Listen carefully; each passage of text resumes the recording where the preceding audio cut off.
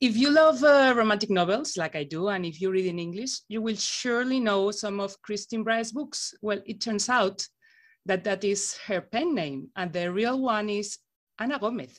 She's actually from Philippines, although she lives in Chicago, and she grew up speaking Spanish, but she confesses her Spanish is a little rusty right now, so we'll keep speaking in English, in my bad English.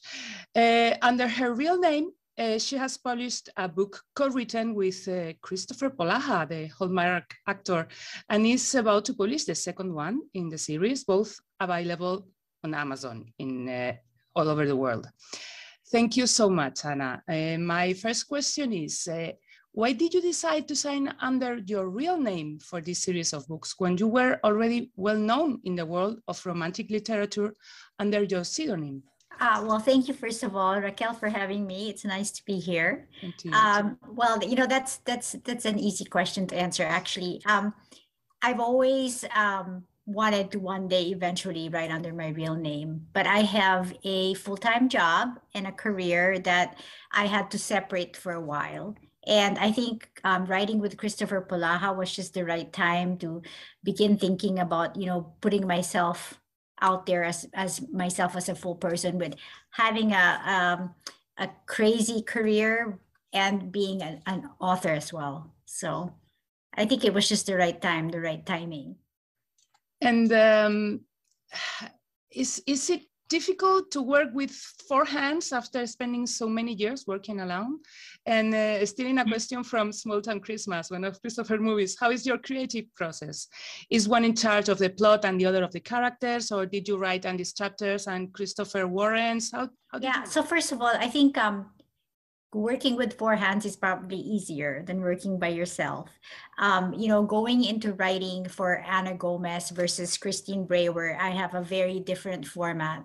The Ana Gomez books are more, as you know, contemporary, wholesome, clean, you know, in terms of, not that I wrote anything, you know, not clean, but it's a little bit more straightforward and a little bit more formulaic, because the first, Chris and I really, when I first wrote the book, or started writing the book, we thought about it as a Hallmark type story, and then it just evolved. So us working together, we realized that we had a little bit more of the story, of the characters, and just the plot than what would be something for Hallmark. It was a little deeper, a little more intriguing, a little, you know, a little darker in a lot of sense, and looking into the characters' personalities. And so, you know, we decided, you know, this is really not Hallmark, so we're kind of shifting that genre a little bit. But in terms of our writing process, it's really funny because I've never met him in person. So we got together during COVID, and, you know, we had our first Zoom call, which was very fun. And it ended up feeling like 10 minutes when it was more than an hour. And we just had a lot in common. So we also have kind of a writing process that we both just organically happened. And that's not thinking of the plot. It's thinking of the plot together, thinking of the storyline together, and then writing a chapter back and forth. So what we would do is he would write one chapter and he would send it to me, and I would write another chapter to answer his chapter and then send it back to him. So in doing that, we found that we were in sync in a lot of ways, you know, in our words, in what we wanted the story to evolve as, and in how we wanted to define the characters. And well, we are eagerly awaiting the second book in the collection. Is it about Andy and Warren again, or has it a different point of view?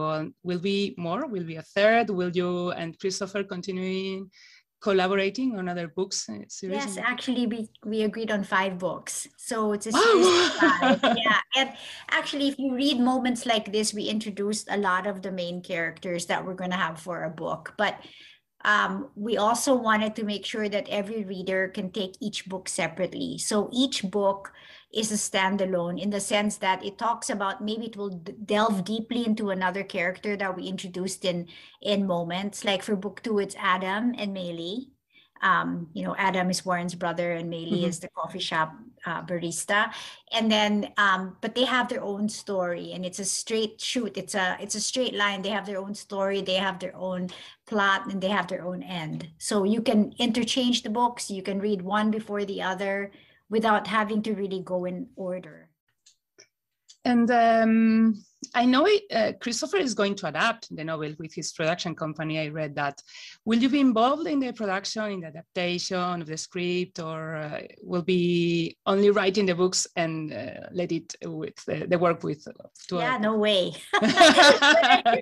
These are your kids. No. When I first met him, that's the deal. And that's probably also why I wanted to use my real name, because we agreed that we would work with writers and producers, but we would have executive producer credits, and we would both be 50-50 on the adaptation. So another reason why I felt like it was time to use my real name, because it's more than just writing the book now. It's actually bringing the book to life. Okay. Muchísimas gracias, Ana. I'm so honored. Thank you. Yeah, gracias también. Y tú.